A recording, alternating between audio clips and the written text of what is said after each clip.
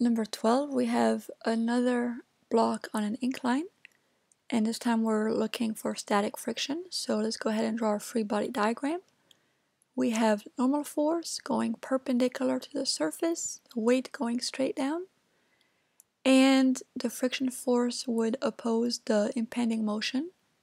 The block is at rest, so it is static friction force. And that's it for our forces. So we look at the weight, which has a y component going down perpendicular to the surface, an x component going to the left parallel to the surface, wx, wy. Since we're at rest, that means that we're in equilibrium. The sum of the forces in the x equals 0. That's what we care about, is the x direction, because we're looking for friction.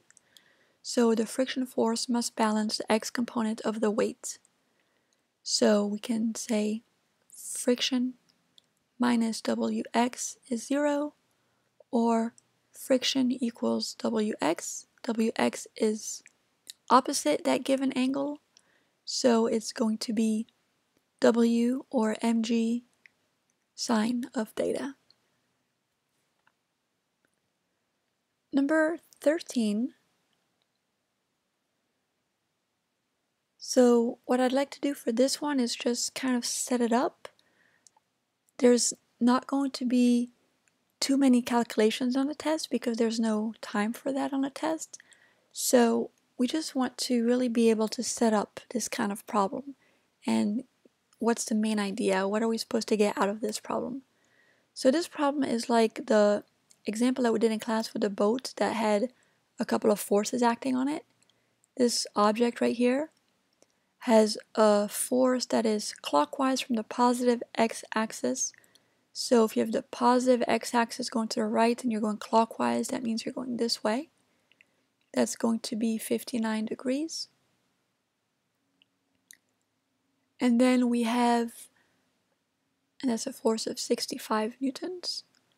And then we have one that's going clockwise from the positive y-axis, which is, the positive y-axis is here. We're going clockwise this way.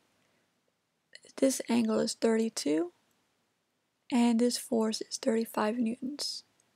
So we have two forces acting on this object, and we want to know which way, well, how much is it going to accelerate. So the takeaway message from this problem is that it's a second law problem, that the sum of the forces are going to equal to ma, but we have to separate the x and the y directions. So what you need to get out of this problem is, can you write down the components of each force? Pay attention to the direction and the angles that you're given.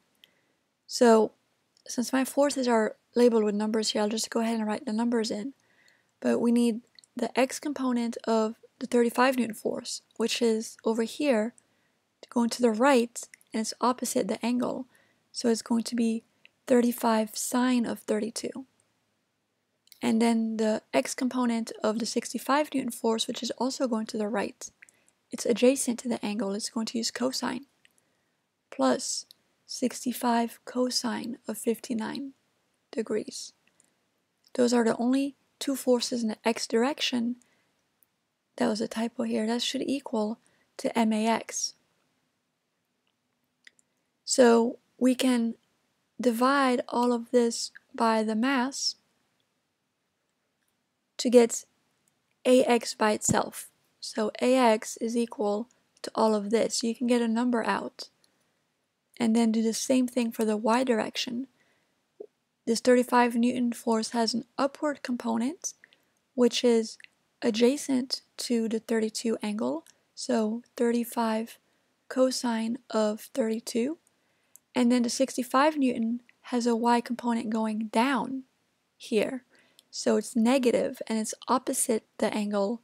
So it uses sine, minus 65 sine of 59 degrees.